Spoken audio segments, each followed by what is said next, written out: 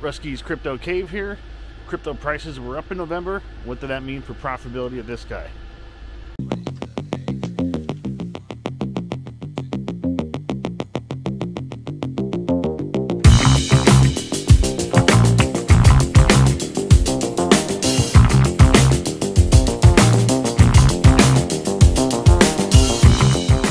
Rusky's Crypto Cave here with my monthly profitability video. I was actually just taking a peek at my portfolio breakdown and what I compared to then to what it is now. So let's get back into transactions here.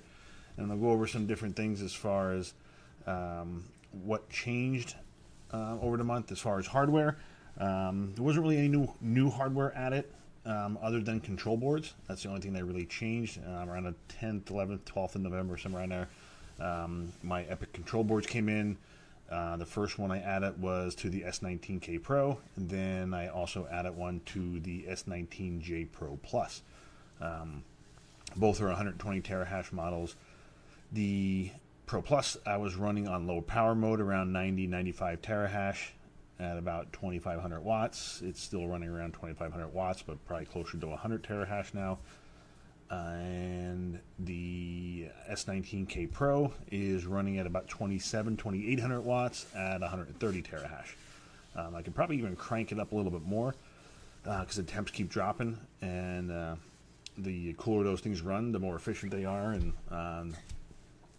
less heat. They don't produce as much heat. You can crank them full of more power and get them increased to terahash. But as far as hardware goes, though, there was no new machines or anything like that added for the month of November.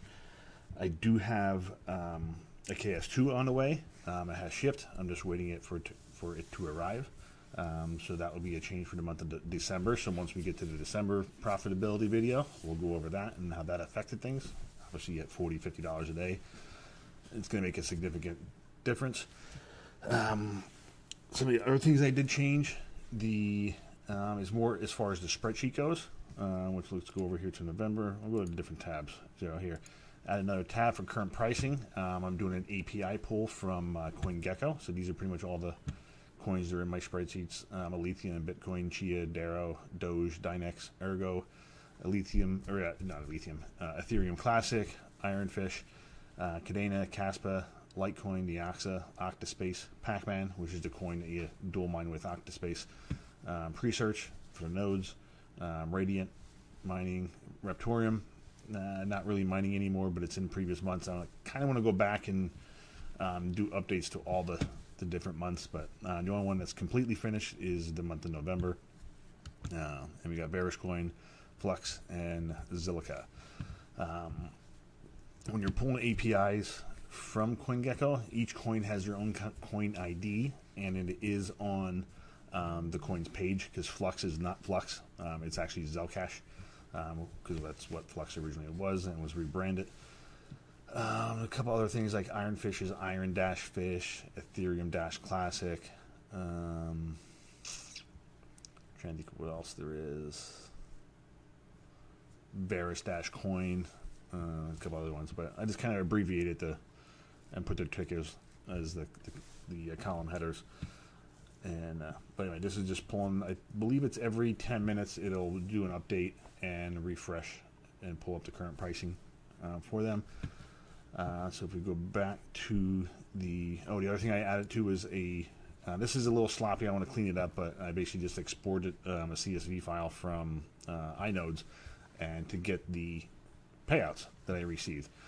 So basically just tallied up the payouts. There's September, October, November, and then just totaled up what the current value was at the time, and then total amount of coins, and then also a current value of those coins. So just like the $11 that I pulled and earned from the node in September for 2 weeks, roughly, basically, was worth $11.50 at the time of being rewarded. Oops, I just tapped the button. Get out of here. Was worth about $11.50, like I said, at the time of earning them, and now it is worth about $20. For the month of October, same thing. The amount of coins I mined, what it was at the time that I earned them, and then current value as of today. And then here's the month of November. So earned about $57 at the time they were paid out. And then, as you can see, the coin prices is what it was each day that these rewards were earned. And especially near the end of the month, had the nice little pump. So earned about 21,563 Neoxa on inodes for the month of November. Was worth about $57, now currently worth $106. So let's go back into November here now. So we're back to 100%. Let me blow this up for you guys. So I had the, I forget what this extension is, Night Eye extension for Chrome, just to put it in dark mode because Google Sheets doesn't have a dark mode and you'd be blinded. So the greens and like the colors and stuff don't look exactly like they do in normal, but it is what it is. But anyway, you could go through some of the different payments I received. As far as the first one I received of the month was on the 1st, which most of that was probably mine during October technically, but the way I have been doing it all year is logging the transaction when I receive the payout. I have my pool set to pay me out once I hit 100 flux, and then so on 11:50 in the morning on the 1st, that's when I received that payout. So that's what we go off of. At the current time, it was worth about 35 cents. Currently worth right around 55 cents. So nice little increase there. Octaspace also had a nice little pump throughout the month. It's 43 cents. Now it's in the 84-cent range. Zilica, majority of that was probably mined in October as well, technically, but it wasn't paid out until November, so that's when we log it. 1.9 cents. That was only a little bit like a 10% increase, so this is floating around the 2-cent mark now. Bearish coin had a nice little pump. That's more than doubled. So, and here's Neoxa. I believe this was still when I was solo mining. I forget exactly. Yeah, here's a 10,000 payout. So somewhere in this range is when I switched from solo to pool mining.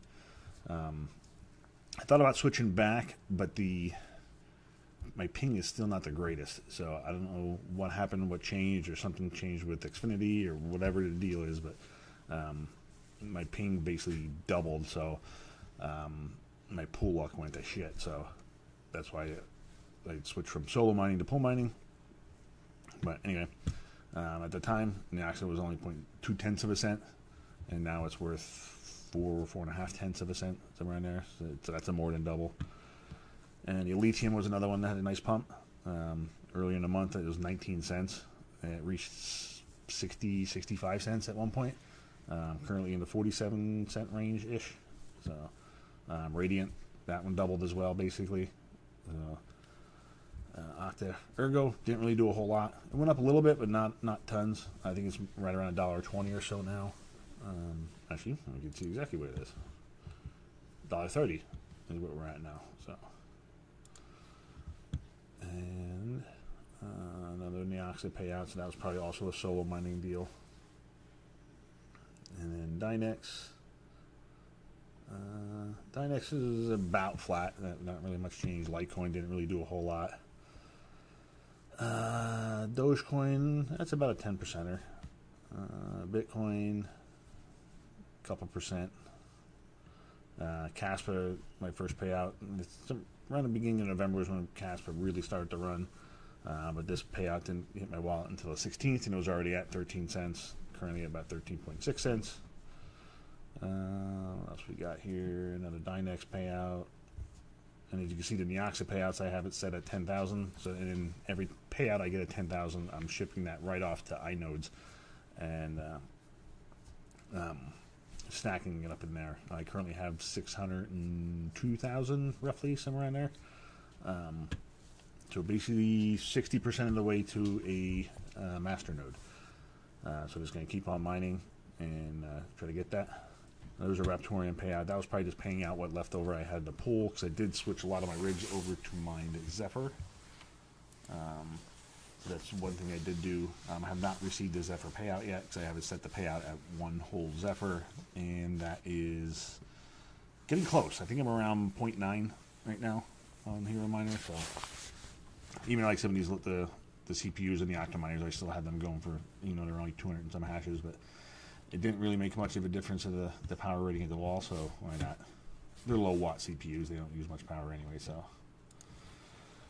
Let's see, flux payout. So basically a total of 48 payouts I basically for the month. Yeah, because that starts on line 2, goes to 49. So basically 48 payments I received throughout the month. As far as coins, doing the same thing with NiceHash with my Bitcoin payouts on the 15th.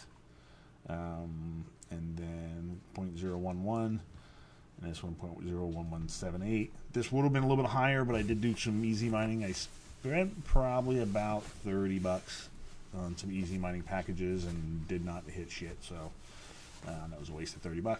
But whatever, it was worth a shot. Every now and then I'll do it like once or twice a month. I'll spend 10, 15, $20 or whatever, and just take a shot at some. Usually buy one of each of the cheapy ones, and then a handful of shares of one of the T mining packages for Bitcoin, and just try my luck, see if I can hit something. But, and then let's go to the node side. There you can see some of the income for the month there. But as far as still running the Flux Nimbus node, and I still have a total of 3 pre-search nodes. One is on a Raspberry Pi at home here, and then the other 2 are hosted on Rack Nerds, which I believe I might transfer them to Node Orbits once the Rack Nerds one expire, and just keep them all the same. Because I'm about 300 pre-search away from being able to set up another node. So as you can see, these payouts have been coming roughly about every 8, 9, 10 days of 100. So I have like 65, 70 in there now towards the next 100 payout. So I'm gonna guess in about a month or so I'll probably be able to set up. So hopefully it'd be nice if it works out for the new year. I could get a new node up running right for the new year. But we'll see how that goes though. But that will then I'll have a total of 4 of them running. And Pre-Search did announce, I guess it was back in August, that they are reducing the node rewards, so that may slow things down a little bit, but anyway, that's neither here nor there for now.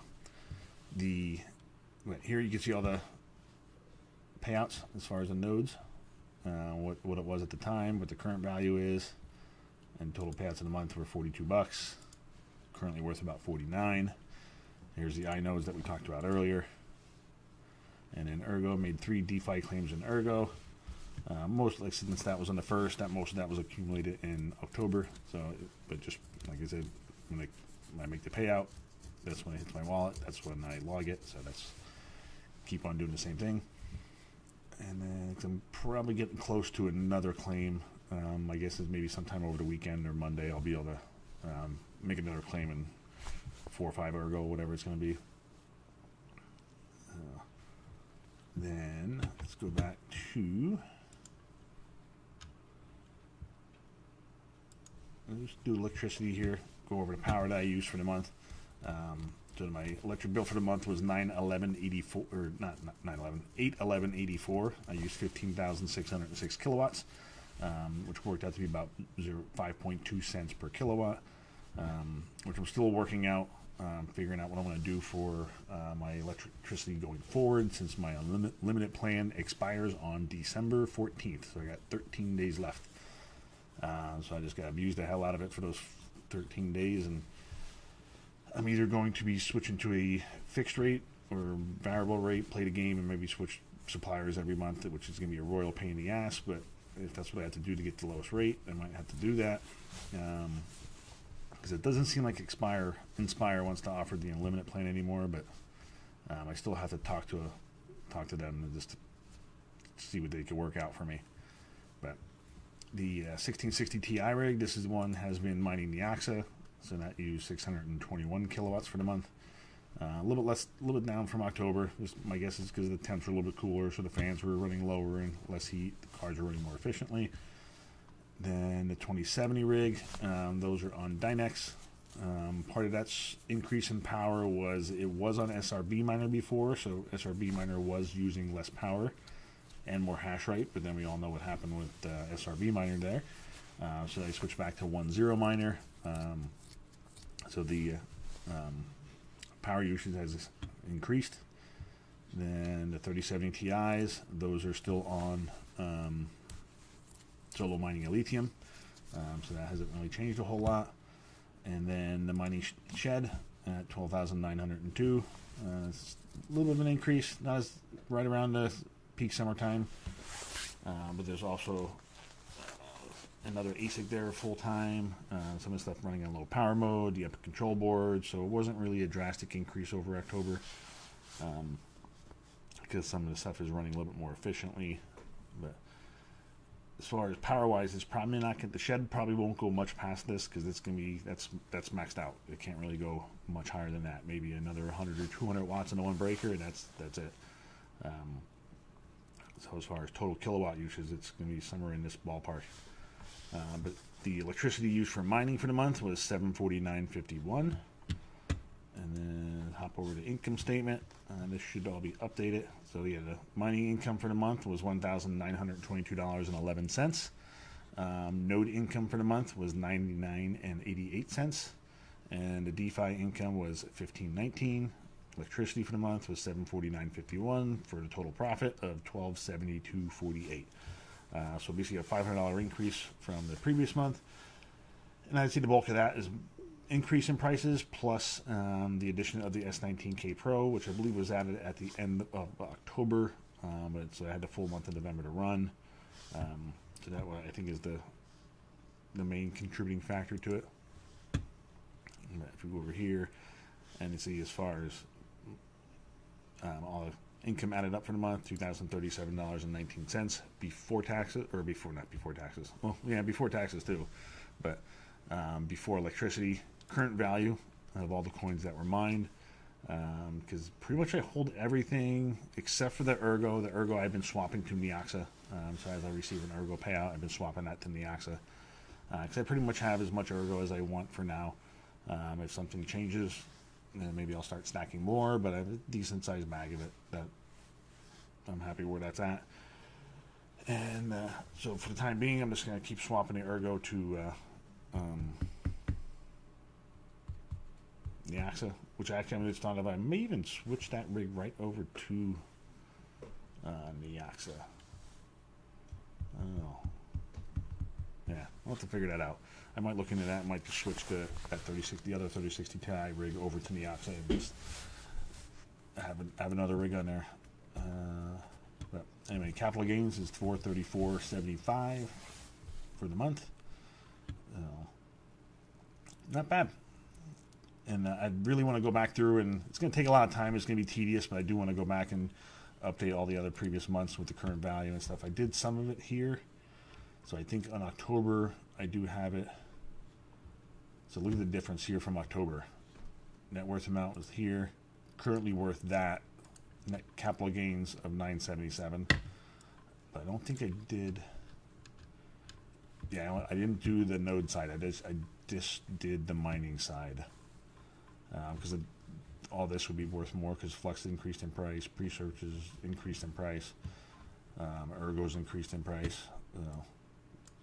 So I want to go back through and put the current value and add these columns, and just so I can see what it's currently worth compared to what it was when I mined it, and maybe even add that to the, not really an income statement, but maybe put a capital gains column here and just say, hey, this is the current value, what all this stuff is worth.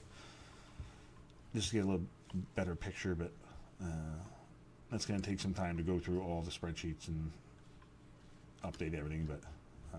But yeah, that's a pretty big difference. Just from what it was worth and what it's currently worth now. So when we get some time off, I said check my phone was buzzing at me. When I have more time, I'll be able to do it. But this has been a rough week at work.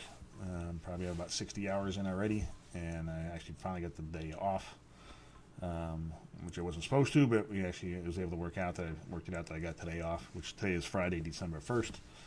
It's around 1 in the afternoon as of recording this, and I was outside. Well, if you've seen the intro, I was outside, so I just came in and started recording it. And because actually the house is a little chilly, I don't have the heat turned on yet, and so it's just a couple rigs running. My 2070 rigs right there in the room behind me.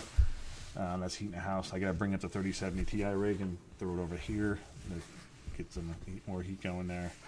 The mini Doge, I might bring that inside and put that in the bedroom or so, just to let that produce some heat. So winter's here. Time to use the miners for heat. It might be all the... Actually, even thought about firing up another rig, but they still have the 5700 XTs and the 1660 Ti sitting there. But I'm not going to spend all that time and effort just to fire them, just to build another rig and get it up and running, just to possibly have to shut it down if my electric rate gets to be too high. So we'll deal with that when the time comes. But for now, we're just going to keep on keeping on. I'm going to keep mining as long as I can, as long as I can sustain it, basically. I got to figure out what my game plan is going to be for when my electric rate does increase in 2 weeks. But that's really just going to be determined on what type of final rate I can get negotiated. So pretty sure some stuff is going to get turned off. Try not to turn everything off. I'm going to probably leave the Neoxa rigs on until I get what I need for the master node. Maybe I may tune them down a little bit to make really try to get them as efficient as possible. Not sure. The little bit I messed with them before, the more power they use, the more efficient it is actually. So it might be one of those things that you're just damned if you do, damned if you don't. But we'll see. But anyway, as far as the profitability for November goes, it was a pretty good month. Definitely can't complain. So hopefully December is just as good, if not better. It'd be nice to get back to the Ethereum days, but hey, that's wishful thinking. So, but we'll be back for another video of this at the end of December, and I'll be curious to see what rigs I leave on, what rigs I turn off. Just because halfway through the month is when the electricity contract is going to flip, so it might be a little tricky as far as figuring out the bill and the electric rate for the month, just because the way my billing period ends is the 15th, so it's like halfway, so it'll be half of the month on the 5 cent per kilowatt. The other half is going to be on what the new rate's going to be. So I might do some more calculations just to figure it out as far as what it's going to be, and it's probably going to be a pain in the ass. But anyway, until the next one, we'll catch you later.